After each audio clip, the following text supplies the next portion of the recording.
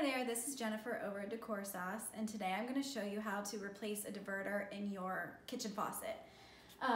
This kitchen faucet is about 3 years old. We purchased it on Amazon. It's a Premier Sonoma, and I'll have all the details below after the video on what the serial number is of it.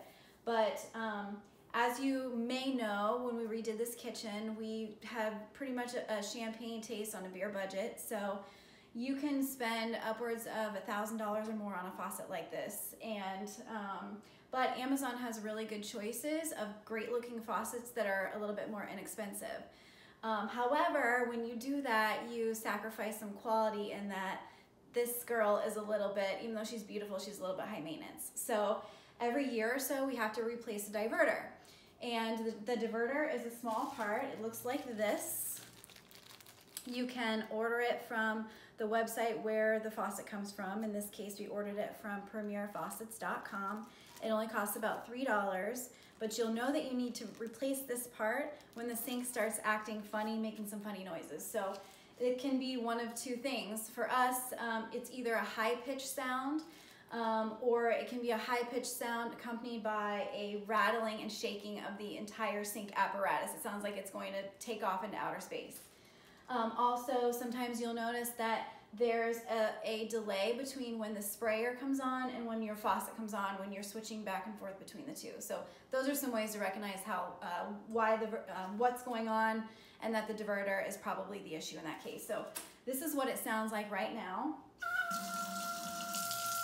And now you can hear that there's a high-pitched screaming noise, and it's alternating between that and the rattling. So what I'm going to do now is I'm going to show you how to get to the diverter and how to change and replace it. Quickly, before I get started, I just want to show you the tools that we need to use to get to the diverter. You're going to need a pair of pliers just like this, and also a flathead screwdriver. Anything will do. And then after that, what we need to do is get to the water source, and in this case it's underneath the sink, so we're going to turn the water off before we start messing with the faucet. Okay, so now I'm going to show you how to disassemble the faucet here. So first of all, we're just going to unscrew the top, just like that.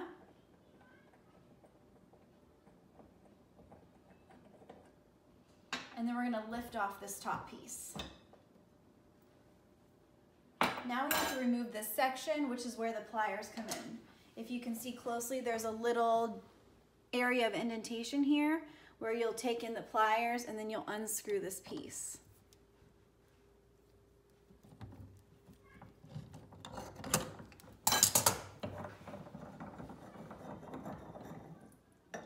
Once you get this piece off, if you can look downside in here, I'll show you where the diverter is.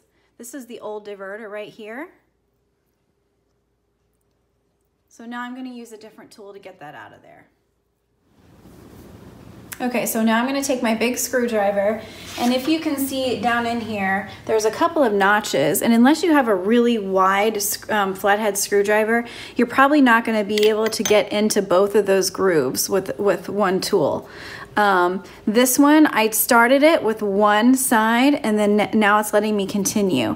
And so you just unscrew it, it starts to loosen, you can feel it. And then either you can pull it out with your fingers or you can use a pair of pliers to kind of scoop it out the rest of the way once you get it loosened out of those threads.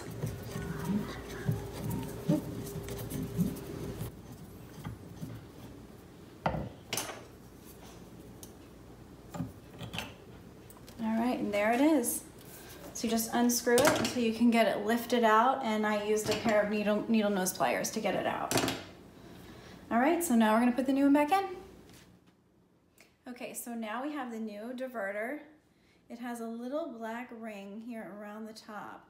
That's going to create a seal between the two, between the faucet and the sprayer. So now we're going to, now that we made sure everything looks like it's in the right place, and as you can see, we had to dig out the old one, and probably the one from the last time we replaced it because it was down in that tube.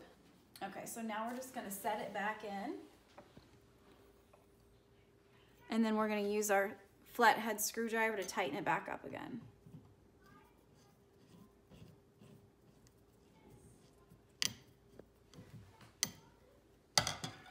And it feels nice and tight. So after that's in place, now we're gonna replace our sink components.